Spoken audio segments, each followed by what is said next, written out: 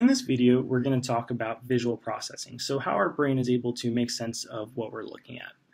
So in most of our body, we have the right side of the body being controlled by the left side of the brain, and the left side of the body is controlled by the right side of the brain. So how does this work in vision? So let's imagine that this rectangle that I drew is our entire visual field. And if these two eyeballs were focused in at the center of this rectangle, so if they were both focused in on this purple line, all they can see are these two colors. So we have a ray of light coming in from the left visual field. It'll hit the eyeball, it'll hit the left eyeball, it'll kind of be bent a little bit by the lens, and it'll hit the right side of this eyeball.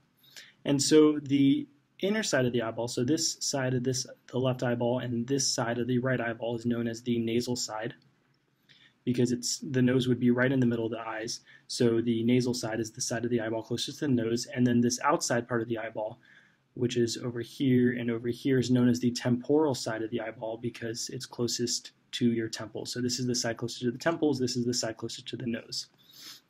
So a ray of light coming from the left visual field will hit the nasal side of the left eye, and a ray of light coming from the left visual field will hit the right eye, be bent a little bit by the lens, and it'll hit the temporal side of the right eye. So let's look at a ray of light coming from the right side of the visual field. A ray of light coming from here would enter the right eye, and it would be bent a little by the lens and hit the nasal side of the right eye, whereas a ray of light coming in would hit the left eye, be bent a little, and hit the temporal side of the left eye. So let's look at what happens next. So the eye is basically connected to the brain via the optic nerve. So there's an optic nerve that kind of exits the back of the eye and goes into the brain. So interestingly, the optic nerve from both eyes actually converge. So they actually reach a point where they converge. And this point right here where they converge is known as the optic chiasm. So they kind of converge and then break off again and then move even deeper into the brain. So this point where they converge is known as the optic chiasm. So optic chiasm. Let's look at how this information is transmitted to the brain through the optic chiasm. The retina is lining the back of the eyeball, and we had this yellow ray of light hit the nasal side of the left eye, and it hit the temporal side of the right eye. So let's go ahead and trace this information to the brain. So the information will be sent via axons through the back of the eye into the optic nerve.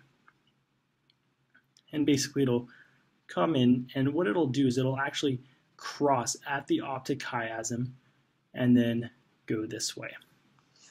And what we also have is this ray of light will come in to the back of the eye, and it will actually go down the optic nerve, but it's not going to cross. So all light that hits the temporal side of either eyeball does not cross the optic chiasm. So let's go ahead and trace this green ray. So the green ray coming from the temporal side of the left eye is going to exit the back of the eye, go down the optic nerve, and it's just going to stay in place. So it's not going to cross the optic chiasm, whereas this ray of light is going to go through the back of the eye, and it's going to cross over here. It's going to cross the optic chiasm and go down to the brain.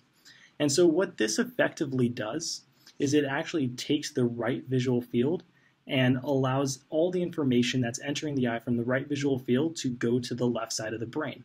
So this is the left side of the brain, this is the right side of the brain. So like the rest of the body, all the information coming from the right visual field actually goes to the left side of the brain, and all the information coming from the left visual field goes to the right side of the brain.